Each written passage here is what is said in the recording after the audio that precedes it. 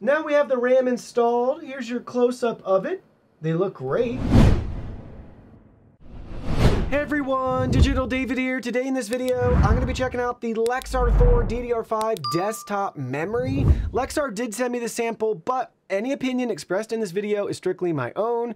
That being said, if you're interested in this product or you want to find out more about it, the link to it will be in the video description. Here's a look at the retail box and packaging. Everything looks great. We have a 32 gigabyte kit here with two 16 gigabyte sticks. And our speed is 6,000 mega transfers per second. Now let's go ahead, let's open it up and see what's inside. Here are all the contents. We have both sticks of RAM with Lexar's logo and branding front and center on our heat sinks. I'm liking the design a lot. Look at the attention to detail all along the edges and sides right there with the pattern. Get a feel of it from the top. Other side, you'll see some product info right down there in the corner.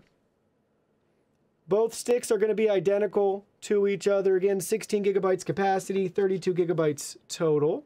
Now let's go ahead, let's get these installed and try them out. Now we have the RAM installed. Here's your close-up of it in our build. They look great. Everything came together really nicely with this build. You'll see the RAM from the other side. Plenty of room in the future. We still have 2 extra slots. We could add some more RAM in there if we wanted to take this to 64 gigabytes. But the black looks really nicely with the rest of our build. With our RAM installed, we've powered on our computer. We're in the BIOS settings because you'll see by default our RAM is showing 4800 megahertz for its speed.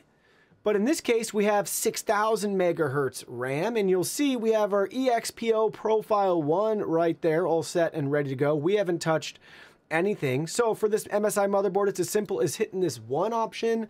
This is an AMD CPU that we're using in this build, so we're going to choose the Expo option right there, but this RAM will work for Intel and AMD. Now we're ready to save our settings, exit out, let it reboot, and enjoy those faster speeds. Now with the system rebooted, you'll see that we have our 6,000 megahertz speed. Everything is up and running and working great. Looking at the RAM within Windows in our task manager settings, you'll see that we're currently using about 4 gigs of RAM, still have almost 27 gigs available, and we're showing the proper speeds of 6,000 megahertz. Next, in user benchmark, our average was as follows. Bench percent, 173. Multi-core, this is measured in gigabytes per second. It was 62.05. Single core gigabytes per second, 59.35.